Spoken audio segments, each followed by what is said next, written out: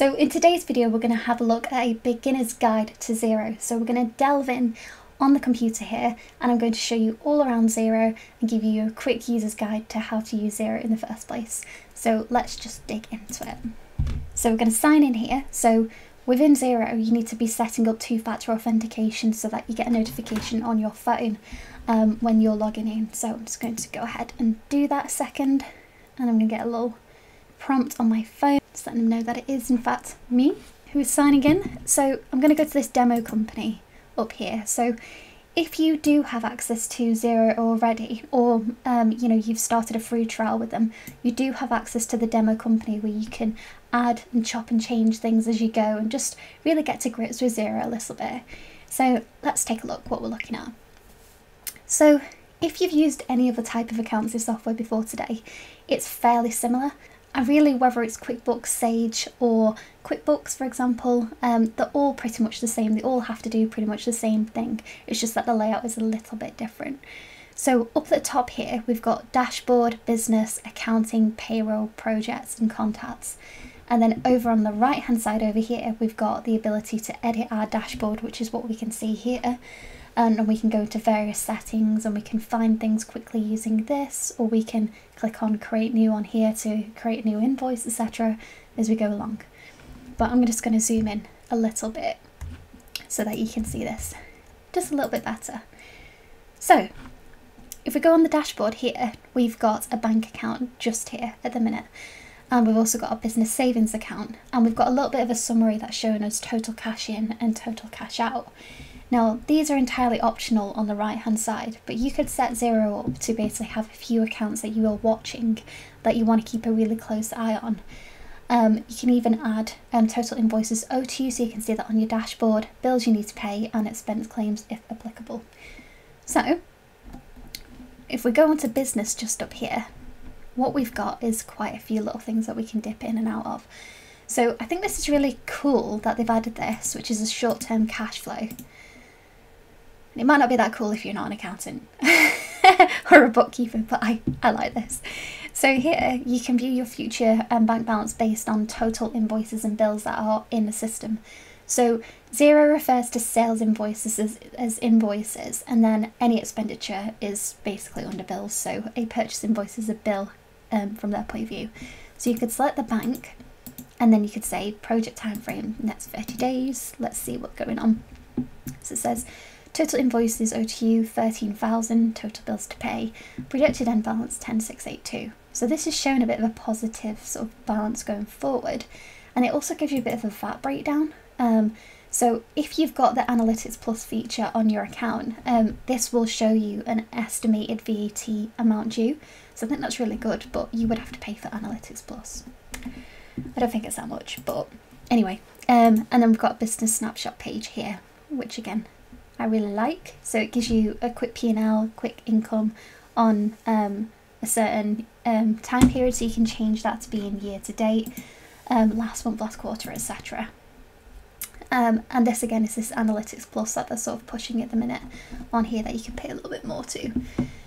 So if we go to invoices on here, this is going to give you a snapshot basically of all of your sales customer accounts. So it's going to show you all repeating sales invoices, if there are any paid invoices, so paid sales invoices this is, and then any awaiting payment with details of what they are and totals.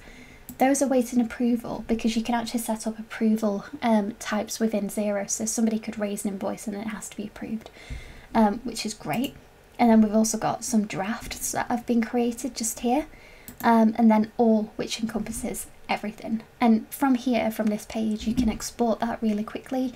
You can import sales invoices so you don't have to manually raise them every single time within Xero, which is great.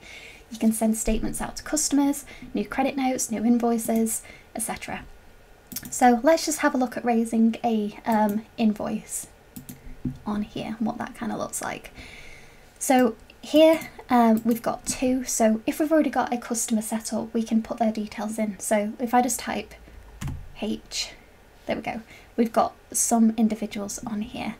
Now, I don't know of these which ones are customers and which ones are suppliers. So there's a real easy way of you finding that out. So if I just click on Hamilton Smith and then I go into here,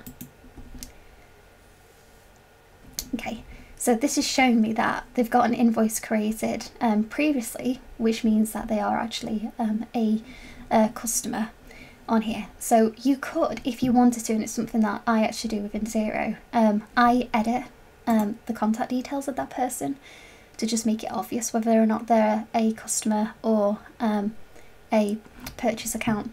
Now, the reason why Xero don't distinguish between the two is because you could have somebody who's, you know, you're buying products off and also selling too. So up here, I would just say customer, and then I would just save that and close to make it dead obvious. Anyway, so here's our date, and we need to add in a due date. It won't let you save a sales invoice within Xero without actually adding on a due date. So if I say the due date is the 31st in 3 days time, what Xero will automatically do is it'll pick up the next available sales invoice reference. So you can always guarantee that within Xero, the invoice references are going to be sequential, unless you manually change that, which I don't recommend that you do. And the reference here, let's just call it, I don't know, monthly charge. Branding, so you can change the branding to special project, a very orange invoice, and standard here. But anyway, now if you've got items, so you've got inventory items, you can select them within a sales invoice. But in this case, I'm just going to write a description to say this is the monthly charge for July 2023. Quantity is 1. I'm going to charge them 1,500. They don't get a discount, but you could put a discount in there if you wanted to. And this is defaulted to the sales account because it is a sales invoice. But if you wanted to change that for whatever reason, and say you had like multiple different revenue accounts in your chart of accounts, you could select a different one from down here. Now, something that's really cool within Xero, I'm going to keep saying cool. It's cool to me because, as I say, I love this stuff. But you could actually set up default codes for each one of your contacts in here, which I'll show you how to do in a second.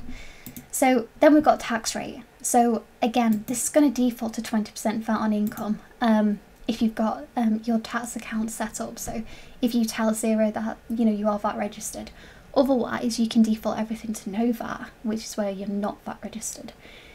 So this here is saying no tax, tax exclusive, tax inclusive. So watch what happens if I change this to tax exclusive. So it's now adding £300 onto the invoice. If I change it, it's just 1,500 and it calculates the VAT on that amount. So be careful when you're raising sales invoices that you don't accidentally select the wrong one and either overcharge or undercharge your customers. So imagine that that's great. I like it, but I want to preview it before I approve.